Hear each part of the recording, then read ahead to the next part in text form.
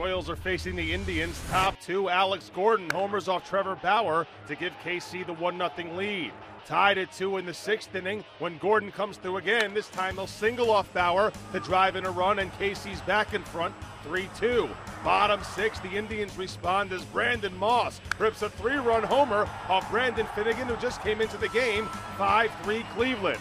Back comes KC in the 7th. Alcides Escobar rips a 2-run double off Scott Atchison. We are tied at 5. Mark Zepchinski comes on to face Mike Moustakas. Moustakas chops to first, and the Indians can't make the play. The play at first would be reviewed, and it would stand. Alcides Escobar comes home as the ball gets away from Brett Hayes. It's 6-5 Royals. Later in the frame, Brian Shaw will serve one up to Kendrys Morales, who belts a 3-run home run. The Royals score 6 times in the 7th and beat the Indians 11-5. The Royals pound out a season-high 18 hits in this one. They'll go for the sweep Wednesday with Yordano Ventura on the hill against Cleveland's Danny Salazar.